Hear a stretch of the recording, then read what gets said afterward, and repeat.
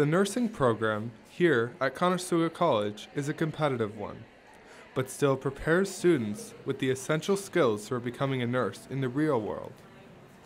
Nursing students prepare by engaging in practical simulations where they work with human dummies that imitate real medical conditions, and then they apply the correct treatments and skills that are required.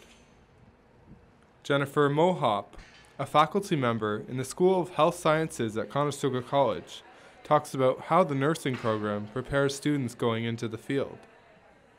We bring them together for a 3.5-hour simulation where we'll simulate potential crises that may occur in a hospital setting to prepare students for that first responder role that is very likely to occur either in their final year of preparation or certainly upon graduation.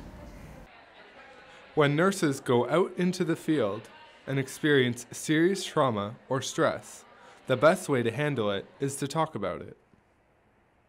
Nursing students also are provided with many co-op opportunities to experience what it's like to be a nurse and understand the amount of work it takes.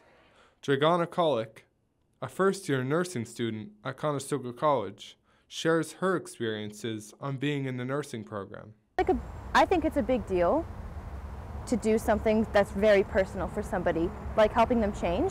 It doesn't seem like a very big deal, but there's a lot to it.